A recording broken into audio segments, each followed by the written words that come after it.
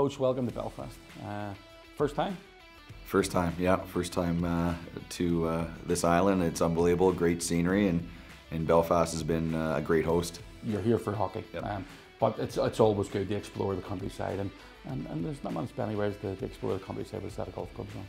Oh yeah, the countryside, and then obviously we went to Port Rush on Tuesday, so we probably saw two of the best courses in the world. But the part that made it even better was our caddies were tremendous people and hospitable.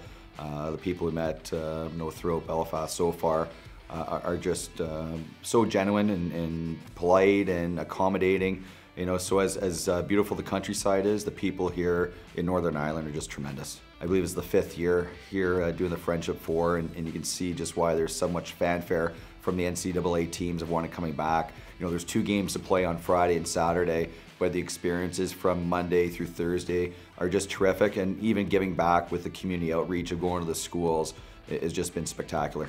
When you found out you had the team was coming to Belfast to participate in the Friendship Four, what was yourself and your teammates' thoughts?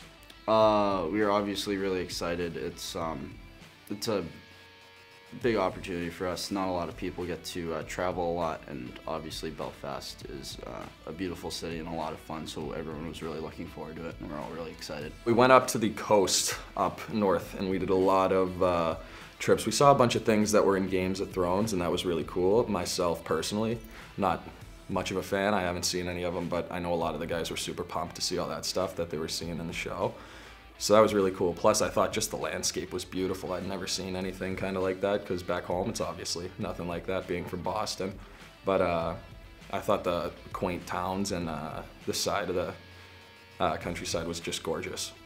Fancy taking a trophy home with this, I guess? Yeah, I mean, that's what we're here for. So hopefully that goes well. I mean, we're going to be working hard, and that's, like I said, what we came here to do. It's a business trip at the end of the day, and we came here to win, so.